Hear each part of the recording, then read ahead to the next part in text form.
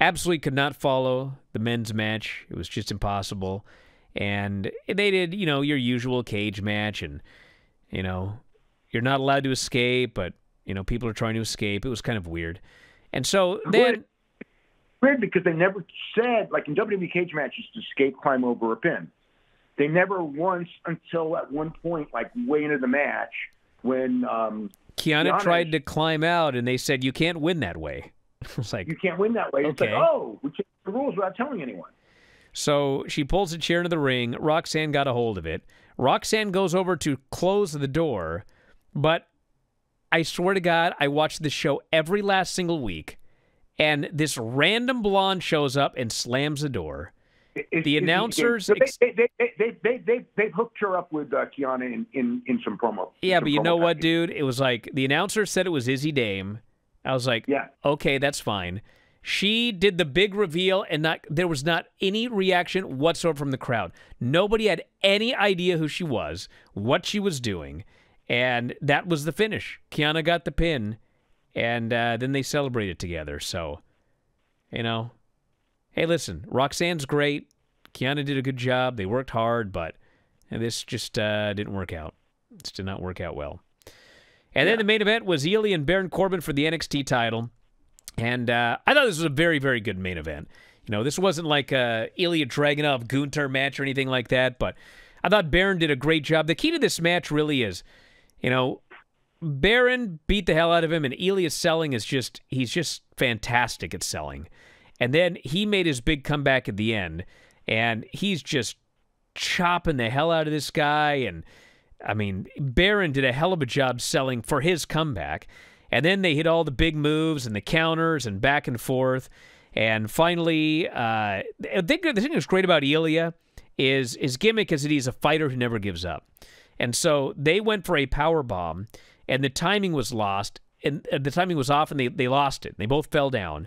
But Ilja, he refuses to let go, and he fought his way into standing up and hitting this power bomb, and the crowd popped big for it.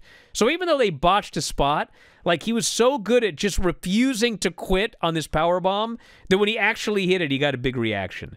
So he hit the coast-to-coast drop kick. Corbin tried the end of days. Ilja countered 3 straight H-bombs. Then he gave Corbin a hug, hit the torpedo, pinned him, and Trick Williams came out afterwards, gestured that he wants the belt, because, of course, that's the New Year's Evil main event. And a very, very good main event. Excellent main event to end the show. Hayes was out there too at the end.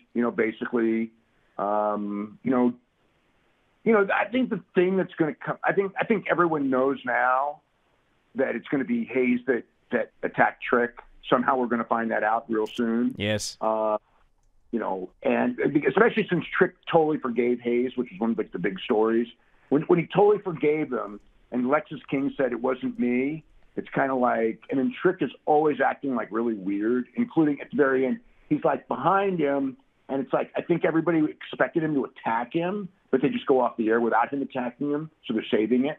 So, because I actually thought the finish of the men's match was going to be that Trick was going to have the match won, and then Carmelo was going to screw him, and somebody else would win. But I think the most obvious thing is he's got to screw him in that title match.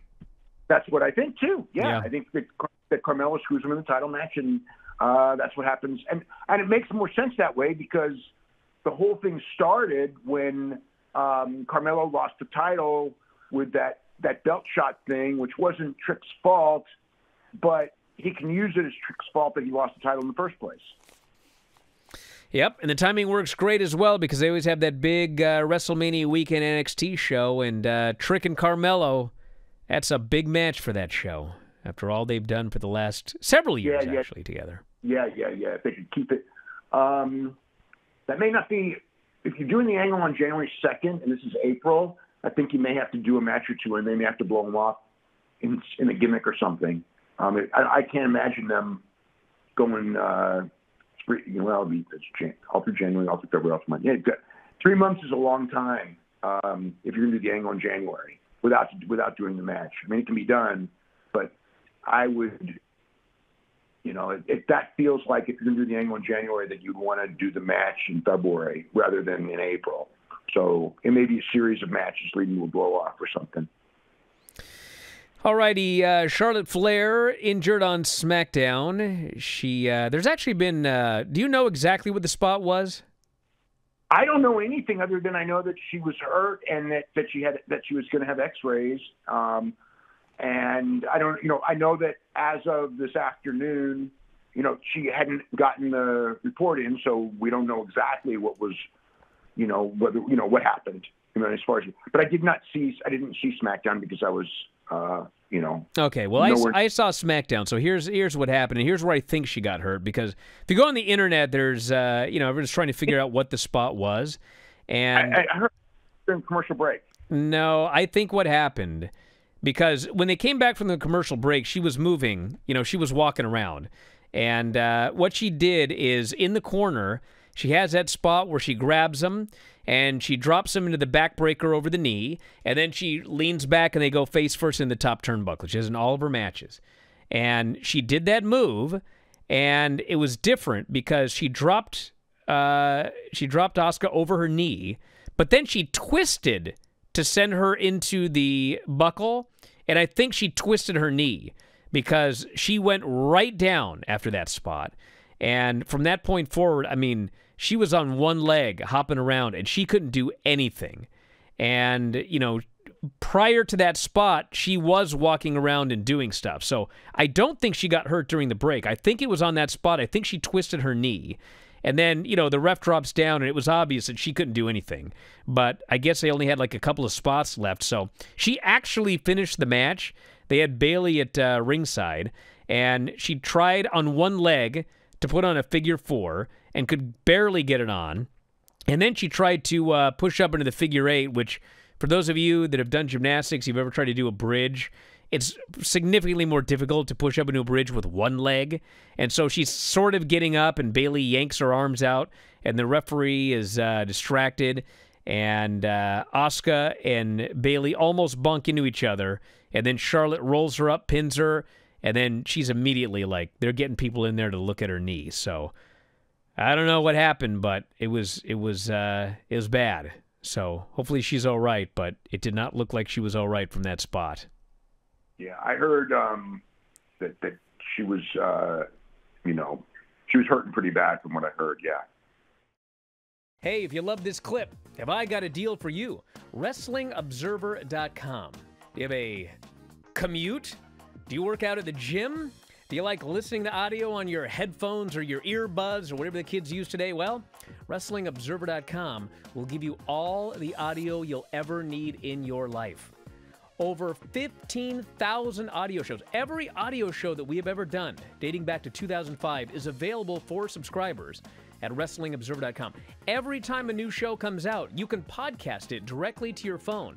If you have a commute, as noted, if you go to the gym, if you like to lift weights and listen to Granny review soap operas, well, WrestlingObserver.com gets you full access to all of these shows and all of these archives. You can go back and listen to TNA reviews from 2010. You can go back and listen to reviews of every WWE pay-per-view, every big story that's ever happened in wrestling. You can get access to that at WrestlingObserver.com. Plus, full access to the Wrestling Observer newsletter every week. 40,000 words of news and information in pro wrestling. Why get all your scoops off Reddit, which aren't even accurate most of the time? Go right to the source, the Wrestling Observer newsletter. You also get Observer archives dating back to 1990. So check it out today. Thousands of issues of the Wrestling Observer newsletter. Tens of thousands of hours of audio. All for $12.99 per month, or as low as $9.99 if you sign up for a year. You'll never run out of audio if you subscribe to WrestlingObserver.com. So head up there, check it out today, and I'll talk to you again after a while.